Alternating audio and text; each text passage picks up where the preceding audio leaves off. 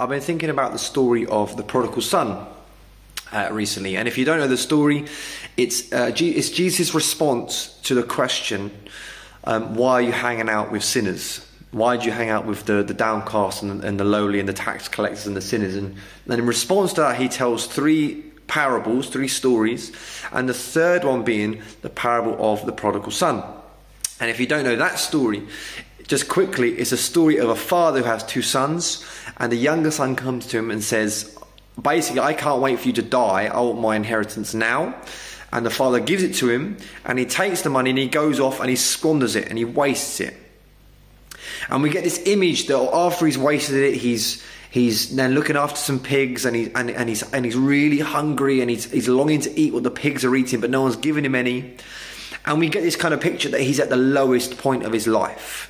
And he finally, the Bible says, he comes to himself. He comes to the realization that, well, actually, if I just go back to my father's house and become one of his servants, even they have enough food to spare, and yet here I am starving in this other country.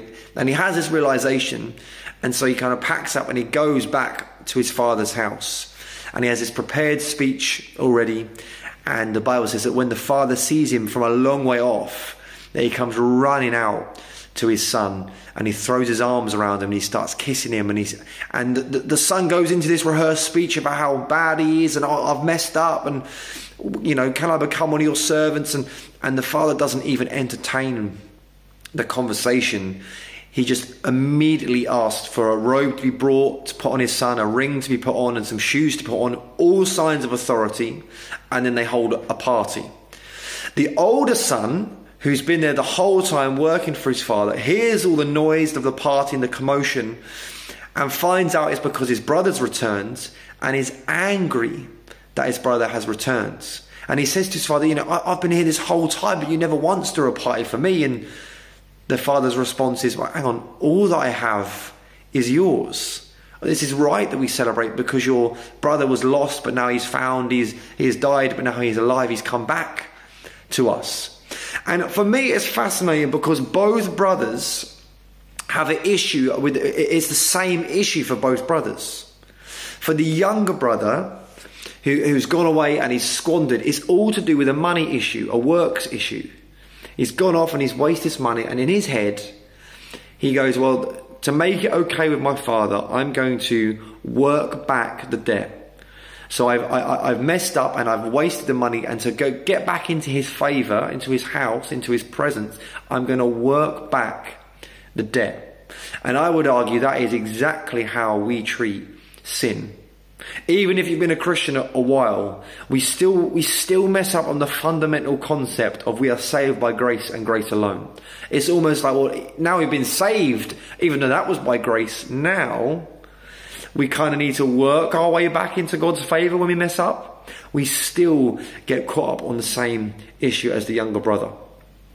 And then for the older brother, I think we are the same, in that when we see God blessing other people, when we see other people come to faith and God moving and blessing other people, sometimes we can have the same response. Hang on, haven't I been serving God for 20 years, 30 years, 40 years? Haven't I not been going to church every week and reading the Bible and praying? Haven't I not been a good Christian? Surely I deserve the blessing and God's favour, not all these other people.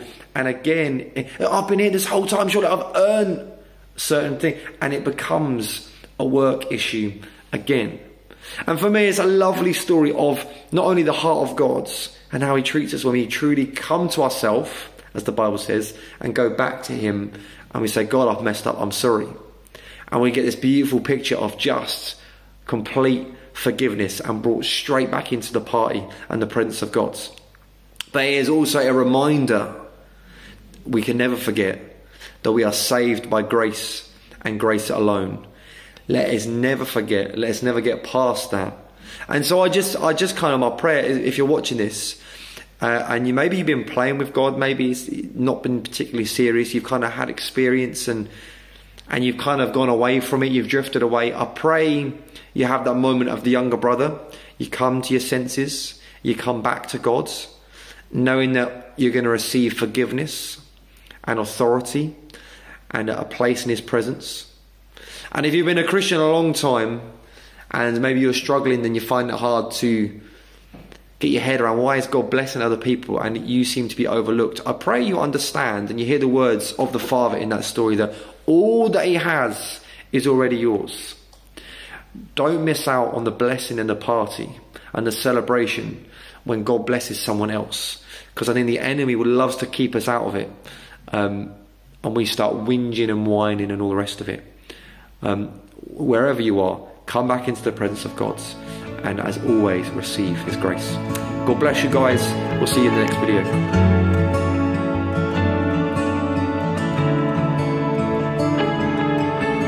I just want to speak the name of Jesus over every heart and every mind, 'cause I know there is peace within your presence. I speak Jesus.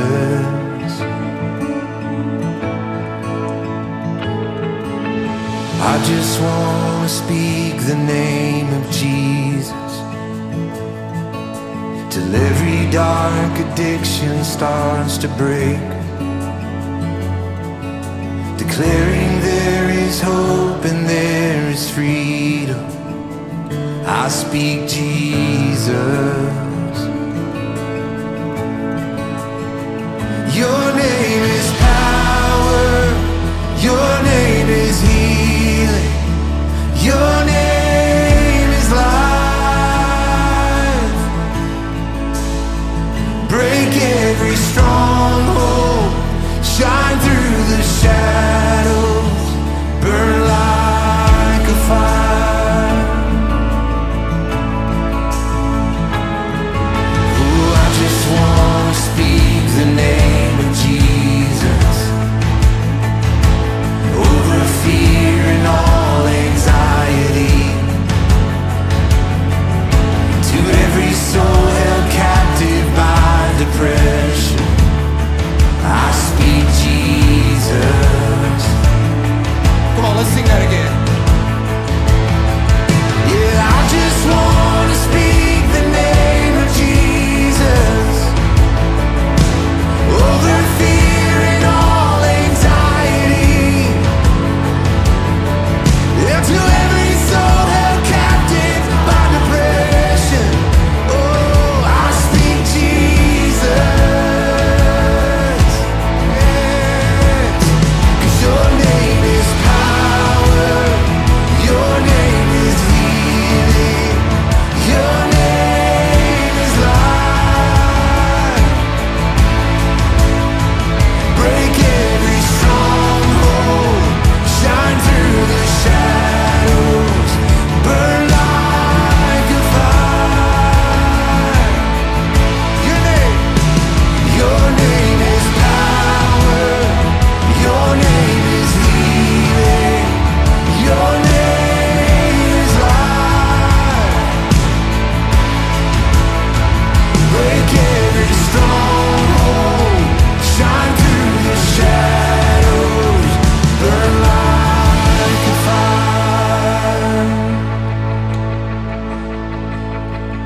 Shout Jesus from the mountains, Jesus in the streets, Jesus in the darkness over every enemy, Jesus for my family.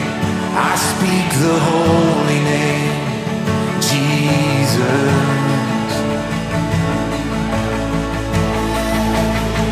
Shout Jesus from the mountains, Jesus in the streets, Jesus in the darkness over every enemy, Jesus for my family. I speak the holy name of Jesus.